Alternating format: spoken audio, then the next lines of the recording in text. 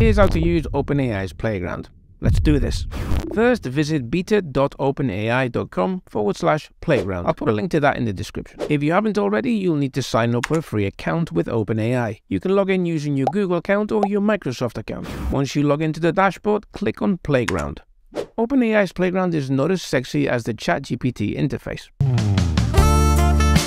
I'm not sure if sexy is the right word, but it can do everything ChatGPT can do and a lot more. It's actually meant for developers. This is the place where you come to test the outputs your code produces before you release your app into the marketplace.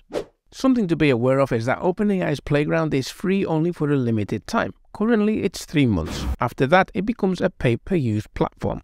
Now, I have dyscalculia, which means I don't do numbers very well. What is that, dyscalculia? So when I see pricing tables that talk about tokens, it's really annoying. It's 3 cents for 1,000 tokens or 6 cents depending on whether you choose chat mode or completion mode. I'll show you that in a moment. It's 3 cents per 1,000 tokens for a prompt, but 6 cents for completion. But that's if you're using this model. This paragraph says to think of tokens as words. So 35 words equals 35 tokens.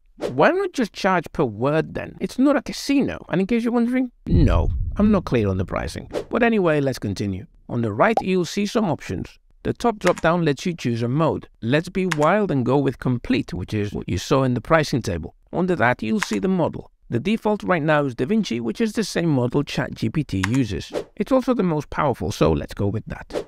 Under that is a temperature setting. Essentially, the higher you go, the more creative the AI gets. I'm going to go with the default. The maximum length slider enables you to set the length of the output.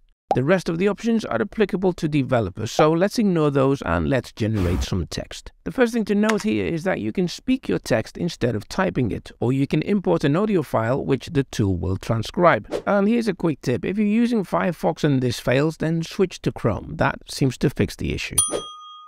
How could OpenAI improve their pricing plans? Then click Use as Input.